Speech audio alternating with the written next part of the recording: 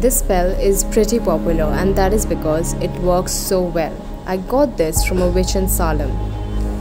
And if you know anything about Salem, you know it is popular for its witchcraft. All you need for this spell is one single penny. It doesn't matter which denomination the penny is, you only need a penny. And of course, your wish. Any wish can be asked of this spell.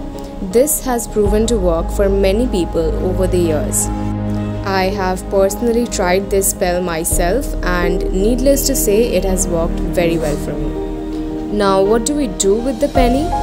Hold the penny in your left hand, make a wish and visualize it coming true.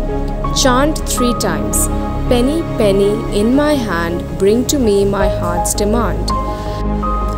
Transfer the penny to your right hand and kiss it. Toss the penny over your left shoulder. And that's it, you are done. Just wait for it to happen now. After you have done this, do not turn back and look at the penny. Just keep the penny there. The simplicity of this spell makes it easy to cast just about anywhere, anytime. You'd be surprised how well it works, so just try it. I know this spell might seem very stupid because of how simple it is, but I promise it works well. So, please do try it and let us know.